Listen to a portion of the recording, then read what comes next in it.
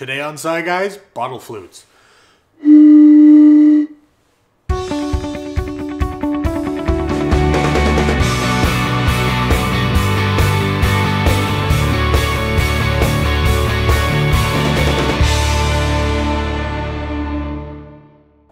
Welcome to SE Guys. This is part 2 of the physics of sound. I'm Ryan. And I'm Mark, and today we'll be creating bottle flutes.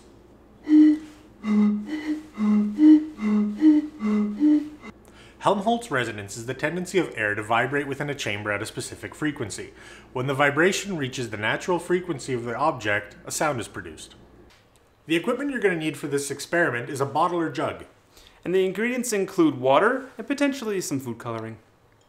Although we're not dealing with anything dangerous in this episode, it's never a bad idea to wear a lab coat or apron and goggles to protect from any spills or splashes. First, start out with an empty bottle. Blow across the opening at the top of the bottle to produce a sound. This is the lowest pitch that you're able to produce, and it is called the principal frequency of the bottle. Next, pour some water into your bottle. Add a little bit of food coloring and mix it in. Then blow across the top of your bottle again to hear the tone and record your results.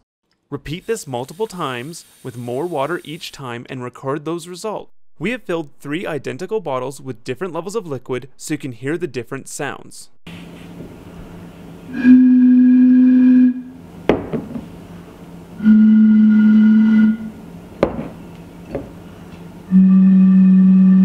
As we add more water, the pitch of the sound produced increases. Why is this? Let's look at this a little closer. As we said in our previous episode, sound at its most basic level is waves of pressure traveling through the air that move particles of air in a repeating pattern. The movement of these particles are interpreted by your ears as sound. So how does blowing over the opening of a bottle produce a sound? When you blow over the opening of a bottle, you add more air molecules into the bottle. The more air molecules inside the bottle, the greater the pressure.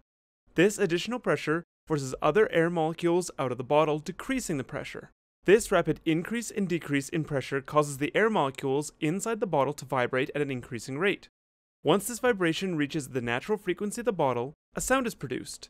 This is known as Helmholtz resonance. The pitch of the sound that is produced is determined by the size of the container and the material the container is made out of. When our bottle is empty, the sound that is produced is the lowest possible natural pitch for that bottle. This is known as the principal frequency of the bottle. This is because the column of air that vibrates in the bottle is at its longest, and the sound waves produced are at their furthest apart. As we add water into our bottle, the column of air gets shorter and shorter, and causes the sound waves produced to become closer and closer together. This produces a higher pitched sound. If we compare the change in sound when water levels increase between our singing wine glass and our bottle flute, we can see an opposite effect. As the water in the wine glass increases, the pitch gets lower, and in our bottle flute, as the water level increases, our pitch gets higher. Well, that's it for part 2 of the physics of sound, bottle flutes. Thanks for watching. And remember, if you liked the video, to subscribe to us on YouTube and drop us a comment below. Also like us on Facebook and follow us on Twitter.